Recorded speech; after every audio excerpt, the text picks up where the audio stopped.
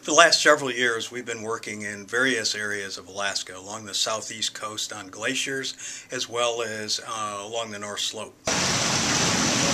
The camps are always powered by generators bringing in gasoline and light airplanes, which is both personally and environmentally dangerous. Since these camps are always on the edge of very fast-flowing rivers, there's a tremendous amount of hydropower available that's not being tapped. My turbine has been inspired from the basking shark, which is the second largest fish in the ocean.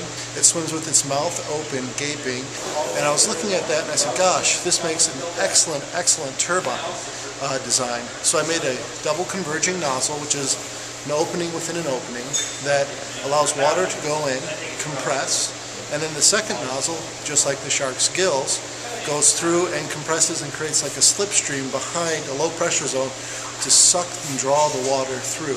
And we have electricity. Took this idea, called up the Hydrodynamics lab here at U of M and said, hey, is this something you'd be interested in testing? They said, bring it down, let's take a look. Ready? Ready? Scanning. Starting.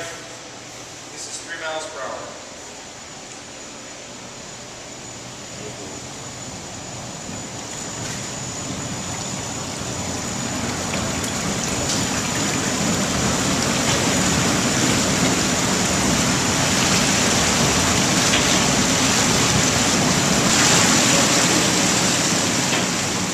Some things have broken.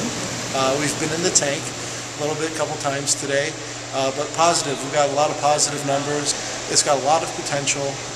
It's a very clean source of energy, and we're very excited about the testing we're getting. So. We're very much interested in a partnership to go back to Alaska and actually test this and see if we can power a camp this way.